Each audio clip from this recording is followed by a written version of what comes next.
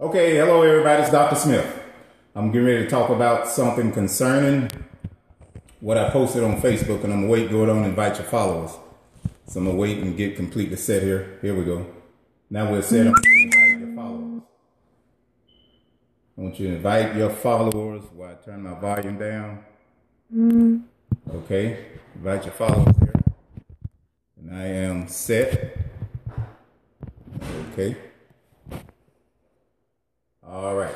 Invite your followers. I'm just going to wait just for a moment here, and we're going to get started. I'm wearing my shirt my daughter's gave me, Active Minds, U of M. She's graduating this week on Sunday, and I'm excited about that for her to complete and accomplish what she has accomplished.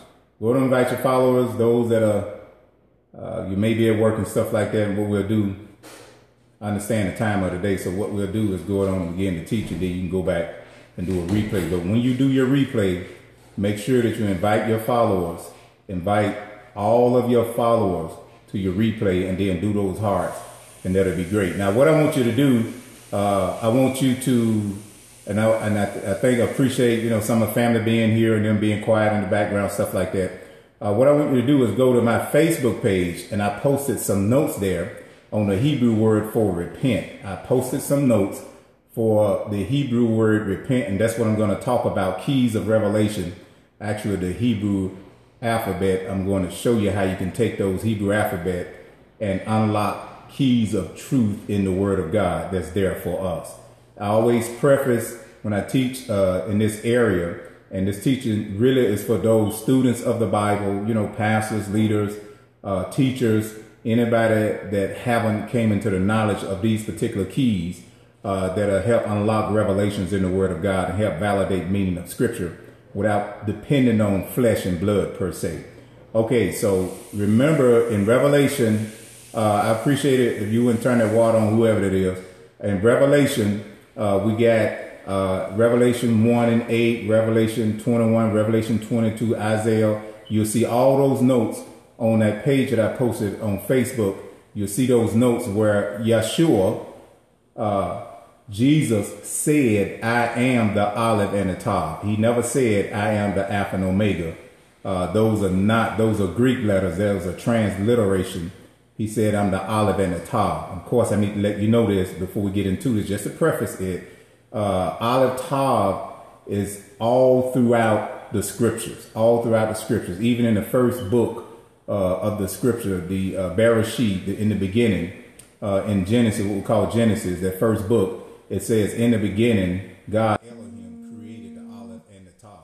So I want you to understand that in the beginning, Yeshua was letting us know that he was the first of creation. It actually reads in the Hebrew, Bereshit bara Elohim et. Bereshit bara Elohim Aleph Tav. In the beginning, Elohim created Aleph Tav. Now, those are the words, the Hebrew letter words that spell Hebrew words. See, in the Hebrew language, words are spelled with other words, and we call them the Hebrew alphabet.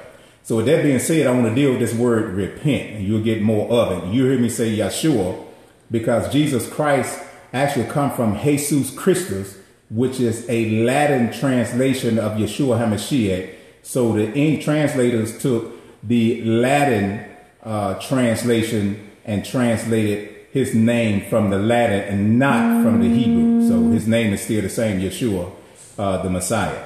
All right, so let's look at the word repent. And if you can go on it, like I said, if you got that page up, you'll be able to see it. If you don't, you can go to our Facebook and look at that page. So the word repent is spelled Shin Vav Bet. Shin Vav Bet. Okay, let's look at what each letter means so we can extract this truth behind the word meaning for repent, and we'll get more of an understanding that is more happens and is more that we can do in terms of change or turning. What actually happened. There's power, so much power in repentance that need to be unlocked that will help us live victorious and successful a life of faith. So Shin in the pictorial language is a picture of a tooth. Now, what do you do with your tooth? You crush and prepare food for consumption. Anything that go in the mouth is actually destroyed from its original form and content. It's crushed and it's prepared to ingest, to go in the digestive system so it can be consumed. So shin means to consume or to destroy. It's significant in the spelling of the Hebrew word for fire, aleph, shin, and aleph represent the father. It means teacher. It means the first. It means the strong leader as in terms of a father. And you spell fire, aleph, shin. So fire is significant in the meaning of shin because fire also what? It destroys. It consumes everything. And our God, Elohim, is a consuming fire. So we want to understand it also means guardian, protector. You remember the pillar of fire by day and a pillar of cloud by night. Both had fire in them, significant of the Father's presence to guard the nation of Israel as they was on their way out and being delivered. So shin means consume or destroy. And then the second letter that spells repent is vav. Vav in the pictorial language is a picture of a nail. You remember the nail was nailed in his hand, Yeshua's hand. The pictograph of ham is the letter. It comes from the letter Yud. And that's the first letter spelled the name of God. But let's stick with this. So vav means to secure, connect, or establish. Something is established, is connected. It'll hold something together. You build a house, you're going to take nails, a wood house, and connect everything together, and it's going to hold it in place. So vav means connect, secure, establish. We're talking about the Hebrew word for repent. You pronounce it shuv, and it's translated to turn. Okay, repent or to turn. Then the final one in repent is bet. That's a bet or bed. That's the second letter of the Hebrew aleph bet. And it means it's a pictorial. The picture there is a picture of a house, and a house denotes family that's inside the house. Family reside inside of the house. So bet means what's inside the family or what's inside the people in the family. That's what bet means. Picture of a house, but it means family or what's inside. What's inside the family, what's inside the individual, what's inside a community, what's inside a nation. You know, that's what it's denoting. And of course, also bet, you'll get Yeshua out of that because he is the primary person that brought us into the family of God. Okay, so now we have shin, vav, bet, shu. That's the word for repent. So let's take these keys of revelation and get what meaning that we have not been seeing out of that, not using the keys of revelation. But we're going to use the keys of revelation as a simple application. I'm going to show you how to do it right now. So shin, vav, bet, repent or return mean to destroy or totally consume what's connected on the inside of me. What's connected, vav, bet, on the inside of me. You know, whatever it is that I need to be free from, it needs to be destroyed. We can't turn from anything outwardly until whatever it is that's holding me on the inside, inwardly, until that's destroyed, then there is no repentance. There is no turning. Now, here's a great example of this and what would happen. And here's the content. You got context and you got content. Here's a contextual, if you let me say the word, meaning here. Whereas in the culture of the scriptures, you know, during that particular time, and that's what we call revelation accommodated, where we have to apply the time, the culture, what it meant to them, what they heard when they heard it in order to get the proper meaning. When they would go in and capture a village, capture a town, when they would go in war and capture a nation, what they would do is that they would bound them up, and there's vav, connect or establish, bound them up, and turn them to their houses, which have been captured by the enemy, whoever went in to do it. And they would burn their houses down and make them stand there bound up and watch their houses, their legacy, everything that they had worked for, you know, because we store our memorials there. We have different things in there. Okay, sound, you can't hear me good? Let me do a check here. Pastor Nate, can you hear me good? If you do, just let me know, because someone just said something about sound. Okay, so what they would do would make them watch. Is it there? The sound is good? Great. They would make them watch. Okay, great. They would make them watch those houses. Just think about it. Just like when a storm come or something like that. If your house catch on fire, burn everything down, you're hurt because some things that cannot, sentimental things that cannot be replaced. They will make them watch that be destroyed. What they was established to, what they was connected to on the inside, they would burn it down and they would watch that. And what they would do, they would place in their minds that I can never go back there again. So in my mind, I have to turn. You see it? Repent, turn. I'm going to turn away from it because there's nothing else there. I can't connect myself to it on the inside. The memories may be there, but eventually I'm going to have to deal with that in order to move on. So that's the word repent, or shuv in the Hebrew, using the keys of revelation. These keys that God has given us all that we need to really apply and understand and learn about it. So repent means to turn. So you see how they turn. And when they would turn going under the authority and rulership of another kingdom. Okay. So when we repent, we turn. First we have to destroy it, let it burn, whatever's connected, the inside. See, a man is tempted by his own desires. That's right. Y'all continue to, if you're on, go and invite your followers. If you just call us, invite your followers. And during the replay, also invite them. You see, so when you look at, when you deal with or burn down or consume what's on the inside, then you can turn away from no outward actions and outward deeds that's going on. A lot of people confess, say, Lord, forgive me, I repent, and go right back to it. That's because what's on the inside that's got you bound, that's established on the inside, it never was destroyed, never was, consumed.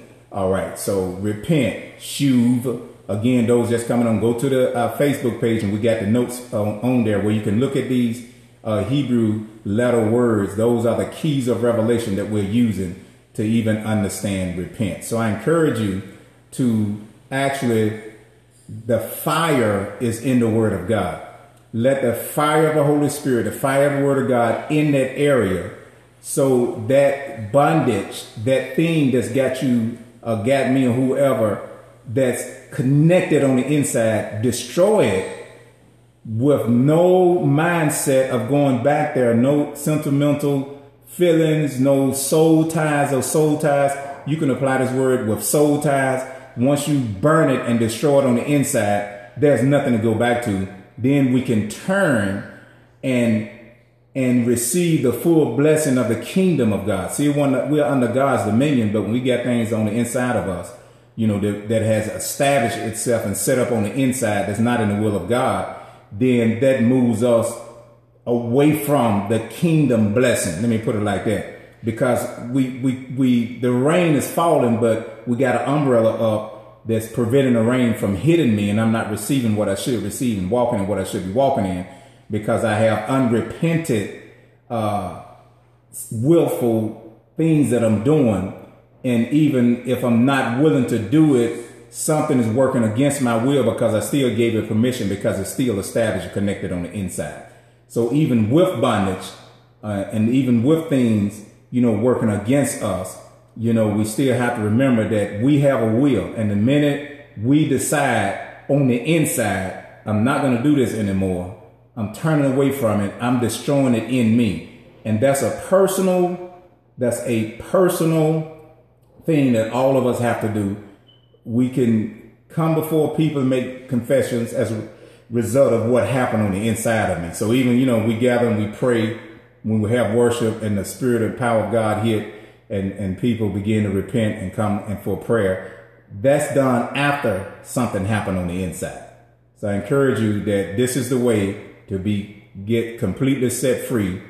And even when you're teaching on repentance, you can use these keys, these Hebrew letter word meaning within those words in the Hebrew, and it'll bear out and give you the story behind what's actually going on, and you can walk in more victory. Okay, that's that one word, repent, and I posted. And what I'm going to be doing, I'll post a word, a key word, and then I have the notes. We'll post it on our Facebook page on the Empowerment of Faith as well as my personal page. We'll post it there. And then we do the Periscope. You can hear the teaching, but you also can see the visuals. You can see these letters and you'll know exactly how to begin to use them in your own study. I suggest you get Hebrew Word Pictures by Frank Seekin. It's a great book. And in his own words by the late Grant Newton, I believe. I'll get his correct name. But he have a great one. I have those two books. The Holy Spirit did the rest of it. So we don't study from a Hebrew or Jewish Kabbalism, I think that's what we pronounce. We don't, the Kabbalist Jews, we don't use the mysticals and all that stuff. The word will bear it out. And remember now, Yeshua said, I am. Actually, he said Haya, the same name that he revealed himself to Moses in Exodus 3. When he said, I am that I am, he said, Ahaya, Asher, Ahaya. Well, he said the same thing in Matthew, Ahaya. He said the same thing, Ahaya, I am. And in Revelation, he said, I am Ahaya Alatav. He was telling them that Alatav in Genesis 1:1 and all through the scripture that they didn't understand, that's me. And he revealed who he was. So that's very powerful. Of course, we're going to have some classes coming up where we can get pastors together and whoever want to learn about these keys of Revelation. And it'll help you in your studies. God bless you. Appreciate you so much. Don't forget to invite followers when you go on and watch this replay. And we'll post it on Facebook also. I bless you in the name of the Lord. Amen. Appreciate you.